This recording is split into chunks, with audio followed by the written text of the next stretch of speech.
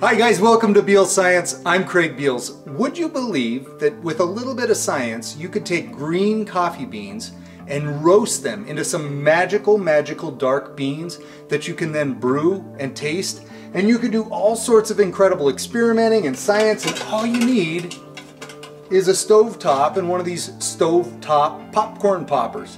It's really quite simple, and believe it or not, I do this with my students every single year. And every single year I have groups of students who outscore the big roasters of the world. We do blind tasting, and their coffee that they make right here in the chemistry lab, right on the stovetop, is better than some of the big juggernauts. Now here's the thing. The great part about this is there's a whole lot of science, there's a whole lot of experimenting, there's a whole lot of controlling variables. We call this the chemistry of coffee. Stick with me, find out how easy it is to make coffee. Let's look at the equipment we need. Here's a stovetop burner, that'll work just fine. Or you can use a portable electric burner. Gotta be careful though, it's gotta get hot enough. Or you can just use a stovetop. Now we're using a Whirly Pop popcorn popper for everything.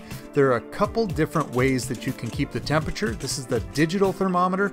The trouble with these is that our students burn them up pretty quickly. So we've actually moved everything over to these analog ones, which work fantastic. They go up to high temperature, but you gotta do a little modification. So here's my quick modification. If you're going to use an analog temperature probe like this one, you're going to have to drill a few holes, and then you got to get this thing attached in there nice and tight. I found the best way to do this is with machine screws and then a lock nut on the other side. We want the end of that thermometer to be within about 1 centimeter of the bottom so we get an accurate reading. Let's move on to roasting. So we've got our equipment, we've got everything set up. Now we just need heat and we need beans. You can get green beans at any local roaster, or you can order them off the internet. I like to start off with a small amount so we can do some experimenting. So if we start with 32 grams, that will make us 3 cups of coffee. We can really taste this and decide if we like that roast or not. You got to keep the beans moving. Beans should always be moving. Never let the temperature get below 350 or much above 400 degrees Fahrenheit. You're going to get burned beans. You got to watch the time, but you also got to listen carefully. The beans will start to crack when they reach a certain temperature inside, and it sounds like light popping popcorn. It's kind of quiet, but it's audible. You can hear it. And then when they reach a second temperature, they're going to pop again, or they're going to crack again.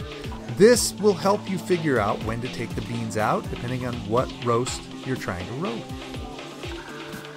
Then you got to get these things cooled down nice and quickly.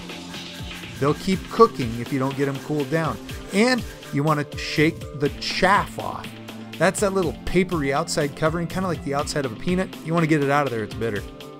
Now you can go big timer. We've got some nice roasters in the lab where we can just absolutely change every dynamic and every parameter. But we only use this when we get to the point where the students have found a roast that they really like. Then we got to brew the coffee, of course, so we can taste the coffee. Now it's important that you use enough beans. Generally when people make coffee, they don't use enough beans. Therefore they don't have enough grounds. Therefore they're not getting as much flavor out of it as they should. So follow the instructions on here and you're going to end up with good coffee, as long as you've roasted it well. We like to use a French press when we're experimenting because we can control all the variables. Now there's a lot of ways to brew coffee, and I've got some really creative ones that I'll show you at the end of the video, but we're trying to keep it standard. Now, one of the best things we do with the students is the coffee cup. We have them take their very best coffee and put it into a blind tasting competition, just like would happen at any roasting house. This happens for real. This is what's going on anywhere where they're roasting coffee for your consumption. So we put it in blind tasting, then we set them out and we score them. And if you want to know more about how to score coffee, I've got a whole bunch of information over at my website. The link will be down in the description. Well, I hope your coffee turns out as good as some of ours did, and I hope that it doesn't turn out as bad as some of ours did, but that's always the way it goes. That's part of the fun of the chemistry of coffee. But I would encourage you, go down to your roaster, buy a few pounds of beans or order them off the internet. Got some links down there that might help you out, and roast your own. I think you'll be surprised. And I think you'll really appreciate coffee and science a whole lot more once you're done. Thanks for watching.